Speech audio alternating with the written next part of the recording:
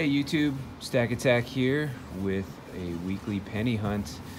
And if you're joining us for the first time, we're looking for old copper coins, wheat pennies, Indian head pennies once in a while.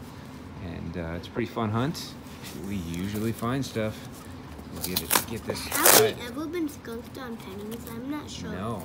I think our worst box is like 3 wheat pennies or something. But... Time that we found 3 wheat pennies and 98 Canadians. Oh, yeah, that was a lot. Oh, there's a Canadian right there. What? Yep. Oh, wow.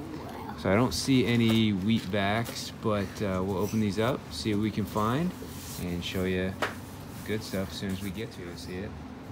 It's right there. It's super worn. It's not that hard to see. I guess it's not super worn. It's just dirty. Yep.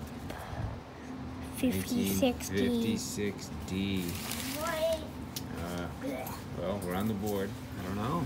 We got a wheat penny right here. This one's kind of red. Yeah. I think I'm guessing 40s. 52D. Is that a 52? I guess so. Yeah. Got like a mark right over the 2, but yeah, I think it's a 1952D. Or 3. Or 3. We'll say 2. That's older. I hope. All right, so we got another wheat penny. This one is pretty beat up.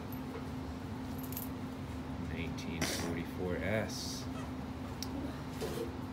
All right. All right, we got another wheat penny. All right. 1953D.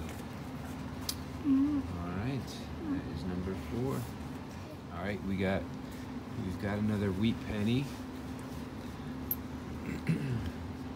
Got a nice mark on it there. Marks are not nice. 1946. All right. Well, got a few more rolls to open. Hopefully we can find a bunch more.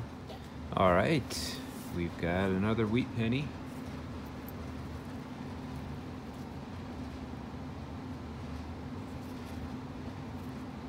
$19.55D. All right, nice looking coin. Just keep on looking.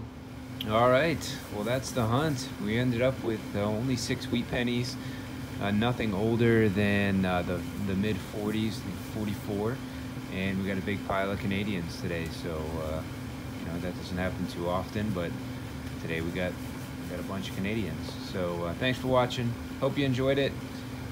Wish we had better finds every time, but that's the way it goes. And stay tuned for our next hunt. Good luck in your hunts. Take care.